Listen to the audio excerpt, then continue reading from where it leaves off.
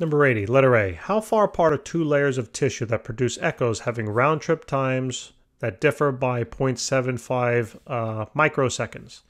All right, so number 79 kind of dealt with this a little bit, so you might want to check that one out. But when we had, this is the round trip time, right? 0.75. So if it's a round trip time, that means what's the time it takes to go one way in the ultrasound? Well, you just got to divide that by 2, right?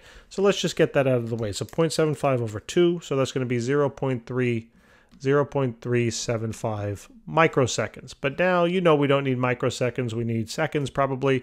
So why don't we just take this and then multiply that now by 10 to the minus 6 seconds. Okay, so here's the time it takes for one of the trips.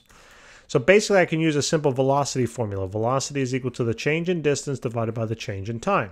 All right, so this is the time difference of the echo. And that time difference of the echo is related to the difference in distances of the two objects, the two layers, right? So if I know the average velocity through the tissue, now what tissue? It doesn't tell me, so I'm just going to use about, I don't know, you could use fat, you could use muscle, you can use an average about 1540, it doesn't matter. But just remember, your answer will be dependent upon that assumption. And we can then solve this for the change in distance, right? So this becomes 0.375 times 10 to the minus 6th.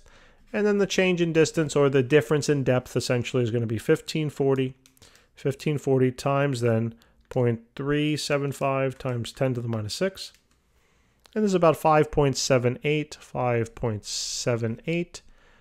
I don't know what number that looks like. 5.78 times 10 raised to the negative 4th.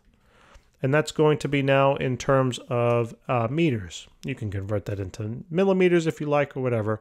But that would be the difference in distance, all right? And then letter B, what minimum frequency must the ultrasound have to see detail this small? So basically, if this is the, if this is the size of the material we're trying to observe, then the minimum, then that minimum depth, or that minimum, whatever you want to call it, the minimum size, correlates with the wavelength, okay? So then the wavelength here of the wave needs to be 5.78 times 10 to the minus 4 meters, okay? Now we also know that the velocity, we said we'll choose the average velocity, 1540 meters per second traveling through, and now I need to find the frequency. So what formula relates those variables? Well, the velocity is equal to the frequency times the wavelength. Solving this for frequency, we get velocity over wavelength, and we can simply now plug it on in. So this is 1540 all divided by 5.78 times 10 to the minus 4th. And let's see what we get. So this is 1540 divided by 5.78 times 10 to the minus 4th. And that's going to be about, the frequency will be about 2.66 times 10 raised to the 36 hertz. All right. And there you go. Guys, thanks for tuning in. Hope this helped. Please remember to subscribe. We'll see you soon. Bye.